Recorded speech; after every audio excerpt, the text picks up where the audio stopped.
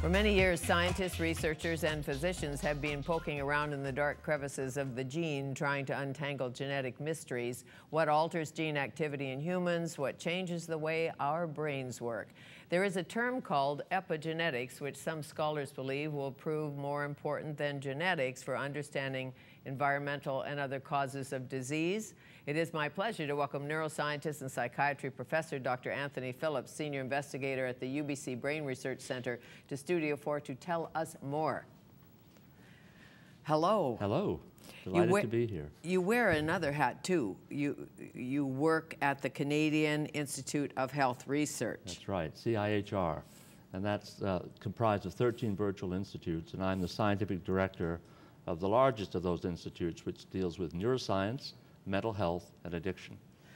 That's why you know what epigenetics means, or Yes. one of the reasons why. What is it? Well, it's a relatively new term. Cast our minds back about a decade when Tony Blair and Bill Clinton appeared on the lawn of the White House announcing that we had finally cracked the genetic code for the human genome. And one of the implications was that we would immediately know the cause of many important aspects of ill health. Well, it turns out that that was only part of the solution. What was missing in that announcement was the fact that the 3 billion base pairs that make up the human genome are in turn regulated by marks that are left on the genome, and that's called epigenetics. The code that lies above the genetic code, epi being above. Epi being above, Yeah. above the genetic code. I'm still a bit confused. Okay. Okay. Take me step by step. Who Okay. coined the term? Do you know who coined the Yes, term? a man called Waddington in the mid-50s, but philosophically it's been around for hundreds of years. And some of your viewers might know about the French philosopher Lamarck, who claimed that the experiences we have in our life can affect our genome. And of course, Darwin and others have really poo-pooed that idea, but there are elements of that idea that actually reappear in epigenetics. So would epigenetics be on side with Darwin or not?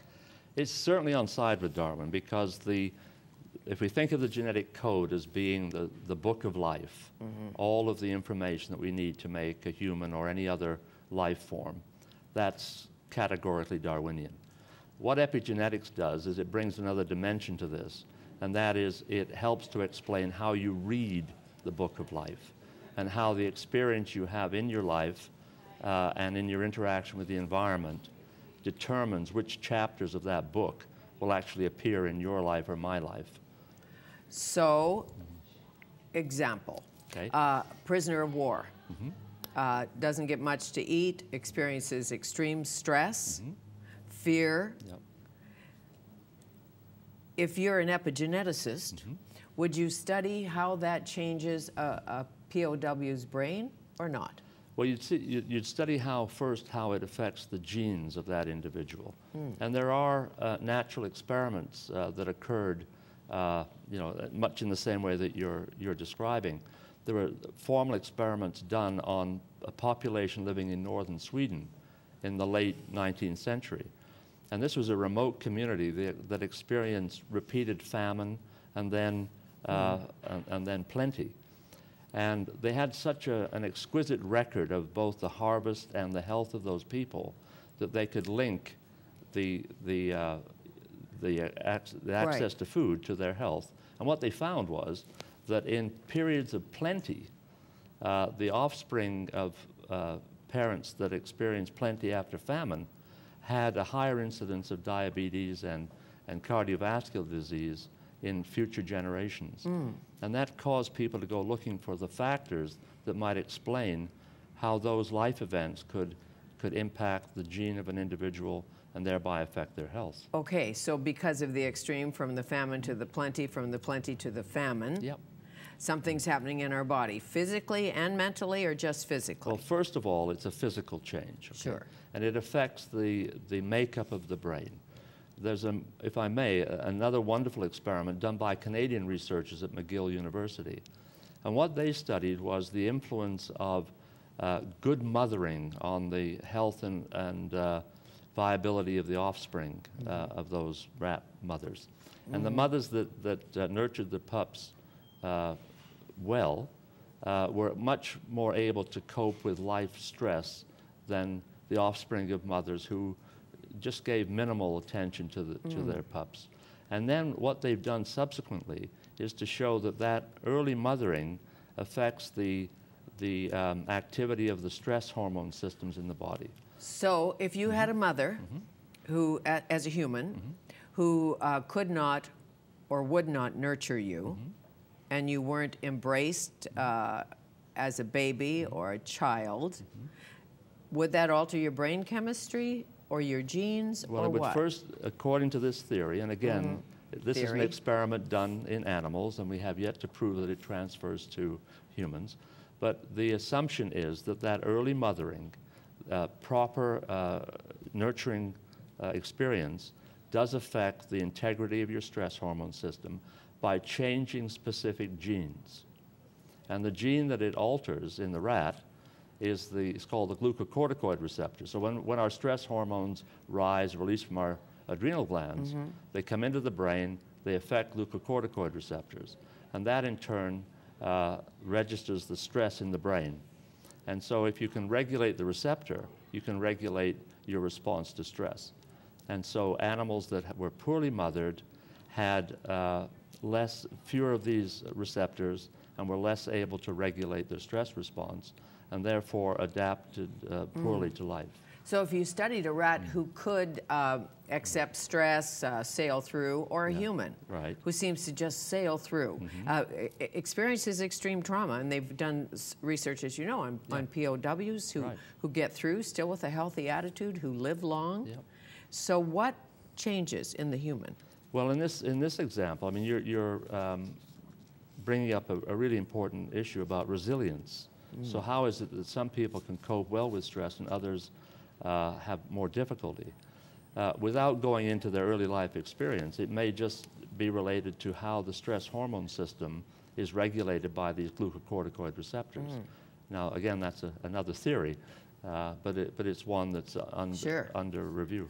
But it's important if you're looking at any kind of mental illness or addiction. Yes. There's no question that early life experience, especially if you have severe trauma in your life, can predispose you to later depression. And not everybody, because as you just said, some people are resilient, but there's no question that these early life events raise serious difficulties for many individuals later in life. It's saying to me, and this could be true or not, that DNA is not necessarily our destiny. Precisely. And now we cycle the conversation back to epigenetics, because here again we have a way of changing the way in which the genetic code can be read by early life experience. If I can just go into this a little more deeply, one of the issues about DNA is its complexity, obviously. There's 3 billion bits of information in there. But also, in every cell in our body, we have a piece of DNA. And we have over 1 trillion cells. And if you were to eke out the piece of DNA in each cell, it would be 6 feet long. And if you link all that together, you could lasso Pluto with all the DNA in your body. So every cell has a packaging problem. How do we put 6 feet of DNA into a single cell? Well, we do it by wrapping the DNA around little proteins called histones. And it's all tightly packaged. And then that packaging determines which aspect of the gene can be accessed by things called transcription factors. So if you can open up the packaging, then you expose genes to being read. If something were to happen that kept that chapter of the book of life closed, that gene would not be expressed. And those openings and closings and the marks put on the genetic code are the keys that determine which genes are turned on and which genes are turned off. And those can be influenced by environmental factors such as elements of your food, stress, as we've been emphasizing in the conversation, and other significant events. The air we breathe, the chemicals we take in. Yeah, not everything. That I mean, far? yes. I mean, if you're exposed to very serious toxins, then that's going to affect how these marks lie on the genetic code.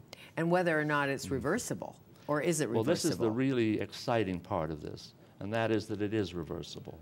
And these, they're called methyl groups. So it's one way of marking the genome, is simply putting a methyl group on the outside of the genetic code. And then they can be placed or replaced. Right. And that can change the way in which the code is read. Why do I think you got A's in organic chemistry? I just have a feeling. Professor Tony Phillips, our guest, he's a brain function and behavior expert, a renowned expert on brain function and behavior. We'll come back.